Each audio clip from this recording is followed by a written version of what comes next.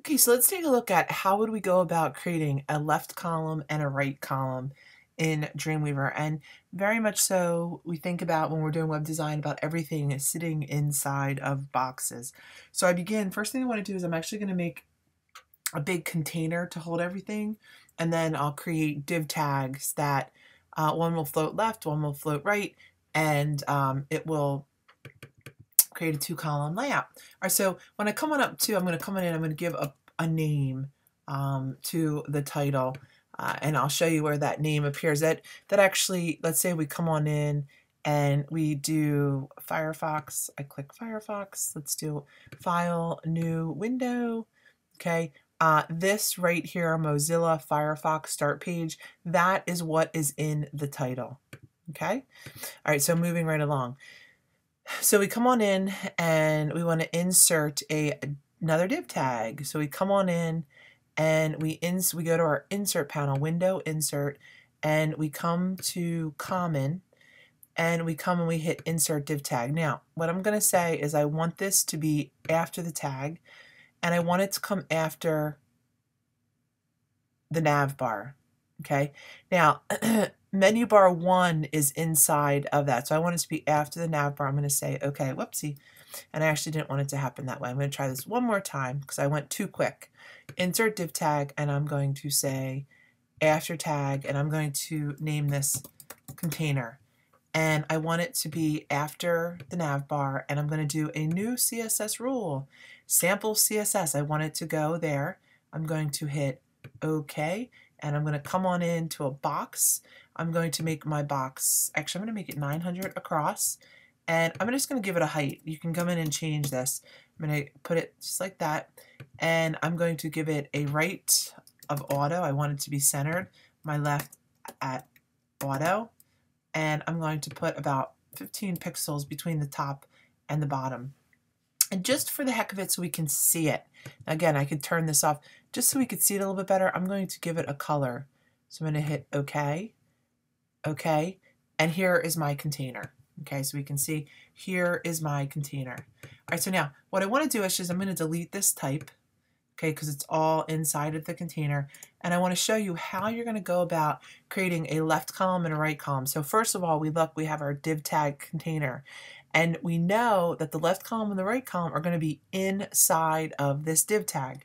So when we come on in one more time to our insert div tag, what we're going to say is we're going to go after start of tag. And we're going to say after the start of the container because we want it to be inside.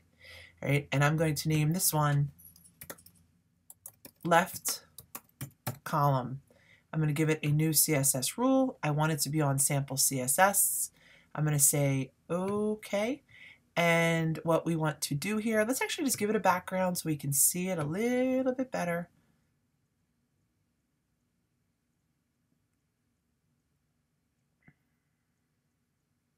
Actually, or better, I'm not going to give it a background. This is what I'm going to do. Decisions. Just for right now, we'll put a border around it. I'll show you how to do that. And you can turn that off. I just want it to happen like that so we can see it. So I'm going to make it a box. Now, let's make it 420. I'm going to make both of them 420. And I believe, and I should have written it down, that I made it 900 wide. I'll go 880. 420 by 880, and I can change it if I need to. Now, this is where the important thing comes. I want to float it left. Okay? And you can play around with the padding margins, however you'd like to do that. And now let's actually come in and we can put a border around it, and let's actually just say our style.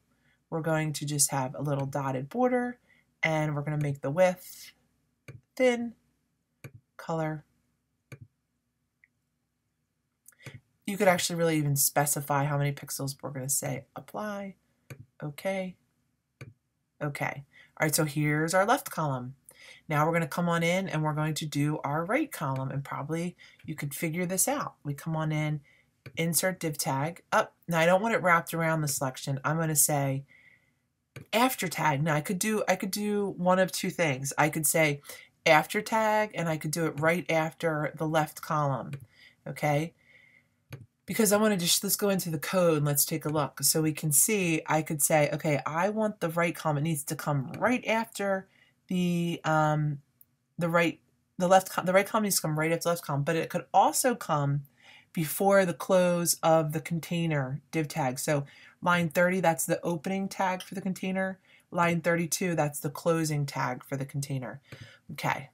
So I'm going to come on and insert div tag, and I'm going to say after tag, and I'm going to do it right after left column, and I will name this one right column.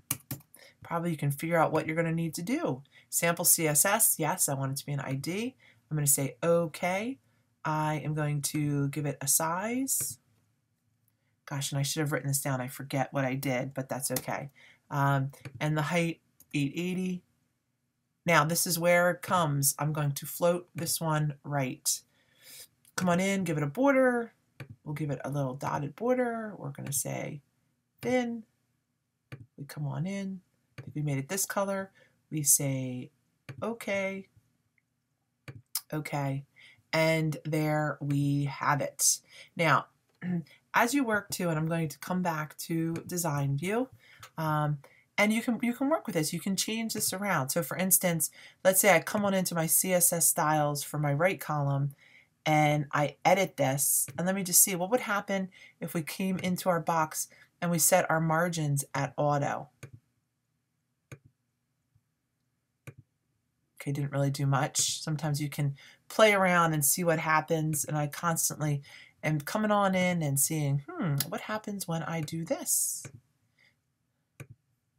Let's preview it and see what it looks like.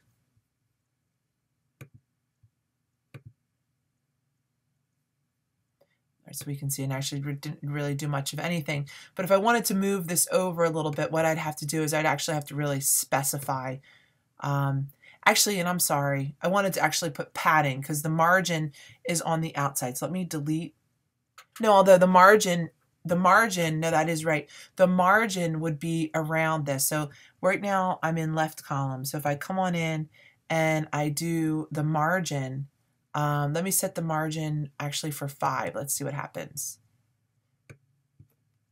5 pixels, left column, apply. Okay, can we see how that's actually moving it over a little bit? And let me put it up to 10.